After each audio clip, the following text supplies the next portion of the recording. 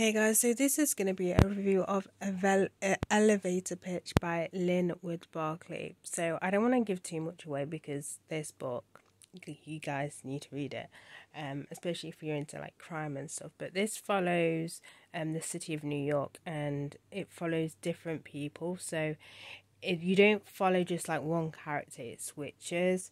And what I really like about it is sometimes when a book has a lot of characters, it can cause confusion as you forget, either you forget about that person's story or you get characters mixed up and stuff like that. But Linwood does a really good job at not causing the confusion. Even though everything is happening, there's no confusion or anything like that. It doesn't feel bogged down or anything like that. It's actually really enjoyable. So amidst all this chaos, again, I'm not going to reveal all the characters, but it follows a journalist, it follows a mayor as well, and all through this chaos, these crimes are happening with these elevators. And I'm going to say this now: if you have a very, very strong fear of elevators, this isn't going to help, because I have a slight fear. Only a slight fear. Sometimes I'll get in an elevator.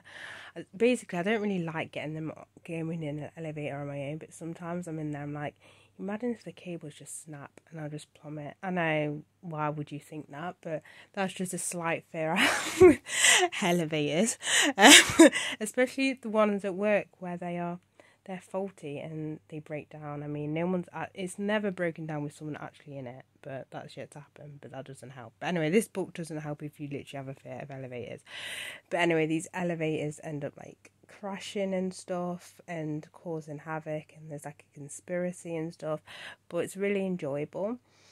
I will say the final kind of climax is a little bit far-fetched, but it is enjoyable. Like, it is enjoyable. Like, that's the fit for me. Sometimes when things are like a bit far-fetched, I'm like, okay, really? But to be fair, the whole storyline is slightly not the whole story isn't far-fetched, but it's kind of one of these kind of fantasy kind of things. The chances of the way this was done like that is probably very low. So I actually really enjoyed the final epic like event, and that's what brought my score to 4.5. So originally I was going to rate this at 4 as I'm reading it, but I got to the end, I was like, no, 4.5. But yeah, definitely recommend it if you're into thrillers and crimes. This is a really good one. So yeah, that's it for this review. So bye guys.